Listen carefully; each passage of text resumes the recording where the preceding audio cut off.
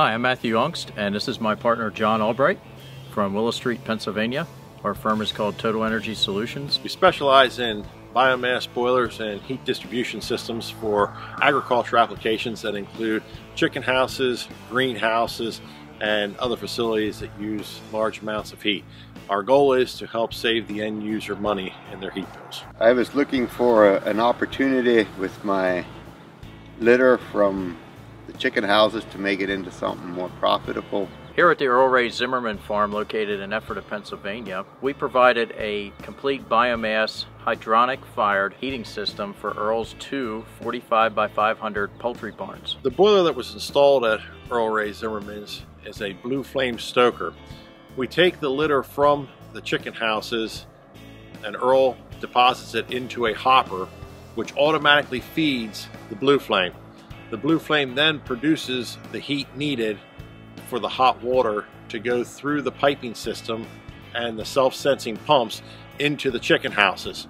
From there, the PIC valves regulate how much water goes to each cubo, which is the heat distributor inside the house, based off of a controller which regulates the temperature inside the house to maintain optimum set point. On this site we installed two Taco SKV 3009 self-sensing pumps. We use these pumps because of the value of they do not require any sensors. There are no pressure sensors at all in the system, and they have an onboard frequency inverter which controls the flow in the system automatically based on the demand of the system at any given time.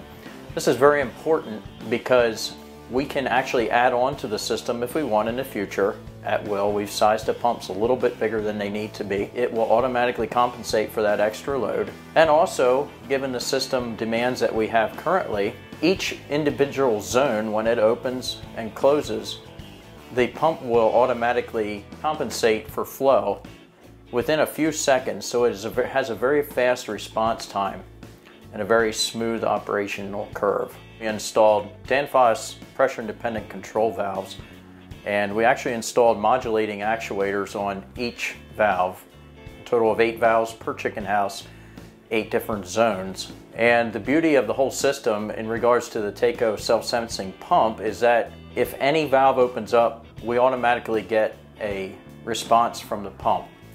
This is very important because our pump isn't running full speed all the time. It only runs enough to supply the heat load to the chicken house. For example, on a warmer day when we hardly need any heat at all in the barn, and we have our valves at different percentages, maybe 20%, 30%, 15% open, the Taco pump is running at a very low speed, which gives us good energy savings long term. We have one pump installed as a redundant pump, and I actually cycle that between the other pump twice a week, so we get good equal run times per pump. The fact that the Taco self-sensing pumps are not running full speed all the time will give a dramatic increase to the lifespan of each pump.